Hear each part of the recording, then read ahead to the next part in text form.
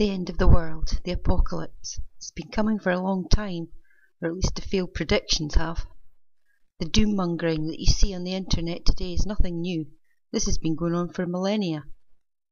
In this video, I'm going to detail just a few of these failed predictions. I'll just go up to the year 2000 and will leave out the usual suspects such as Nostradamus, Mother Shipton, Edgar Cayce. In 992 AD, Bernard of Thuringia, a fanatical hermit, spread word that the end was near because of a solar eclipse. People were so scared they ran to caves and mountains. In September 1186, astrologer Johannes Tolentanus said, due to conjunction of 7 planets in Libra, that the world would be destroyed by winds, storms, drought and earthquake. People were advised to flee to mountains and caves and to dig underground shelters.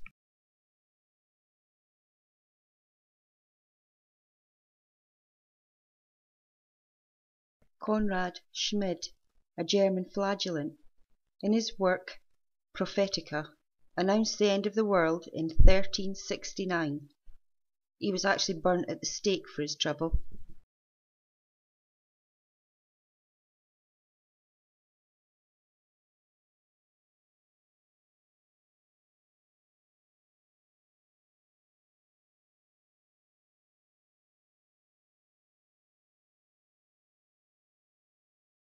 In June 1523, a group of astrologers predicted that on February the 1st, 1524, London would flood, and this would be the precursor to the end of the world.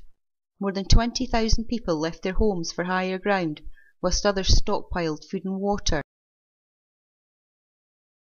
Another prediction for 1524, but on February the 25th, a German mathematician and astrologer, Johannes Stoffler, said that a planetary alignment would bring great floods to the world. In Rhine, Germany, a crowd looking for boats caused a stampede and hundreds died.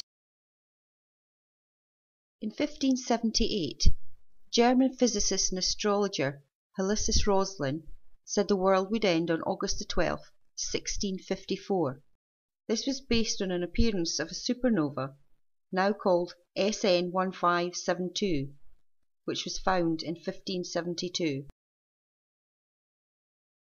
January 1583, Richard Harvey, the brother of the poet Gabriel Harvey, said a major conjunction between Saturn and Jupiter would bring the end of the world on the 28th of April that year. Interestingly, he was mocked by the public, and ironic ballads were composed.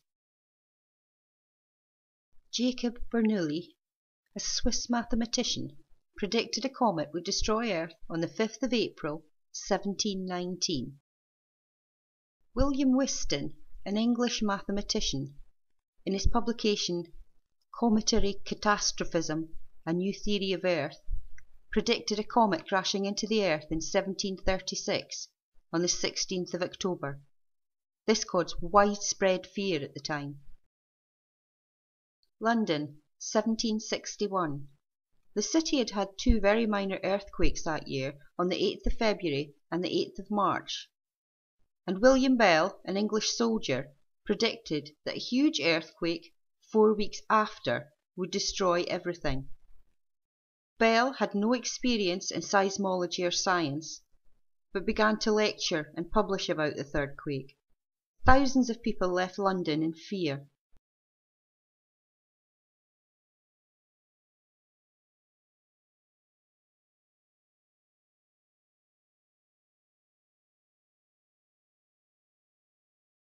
Edward Bishop Elliot, Dean of St Mark's in Kemptown, wrote Hooray Apocalypticae in 1844, in which he concluded the world would end in 1865–66.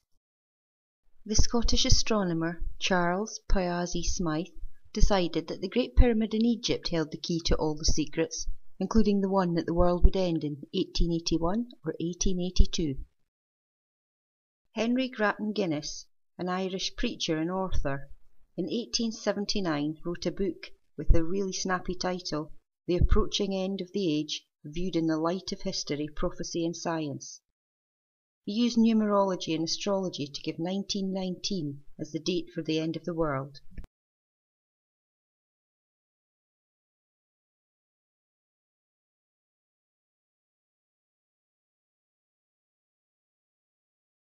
Nicolas Camille Flammarion, a French astronomer, stated in 1907 that a seven-tailed comet was heading to Earth.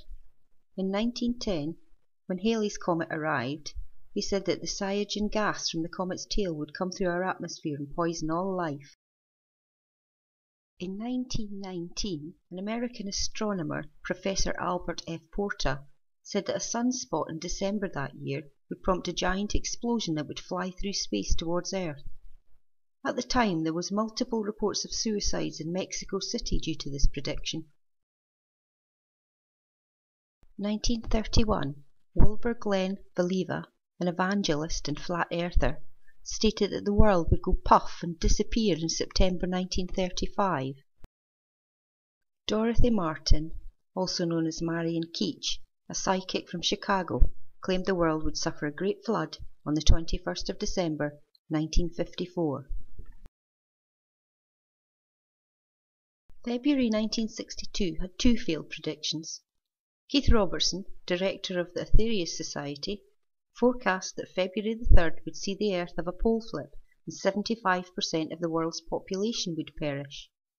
Hindu astrologers had also predicted this doomsday due to the alignment of 6 planets and a solar eclipse of the 5th of February.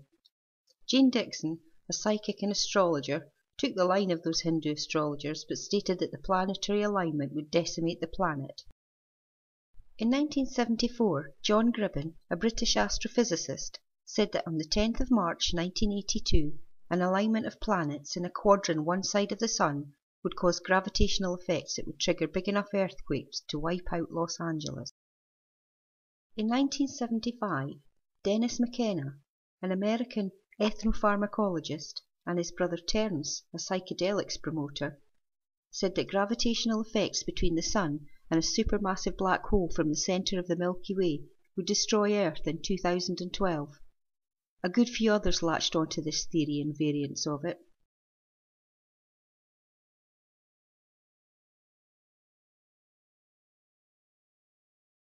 Media king Pat Robertson predicted in 1976 that the end of the world was coming in October or November 1982.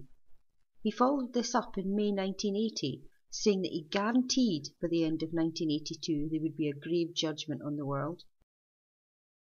April 1980, Leland Jensen, Doctor of Natural Medicine, chiropractor, and founder of a Baha'i sect branch, led his followers into fallout bunkers as he predicted a nuclear holocaust.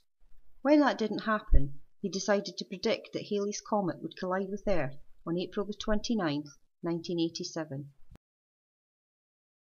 Harold Camping, an American evangelist, began his stream of epic failed predictions, with Judgment Day being September the 6th, 1994. He followed this with fire, brimstone and plague killing millions, and finally destruction of the world on October the 21st, 2011.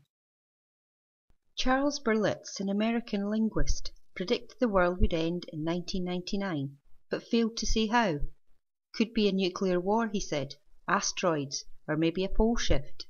The author, Richard W. Noon, wrote that a planetary alignment and solar storms on the 5th of May 2000 would trigger a series of natural disasters.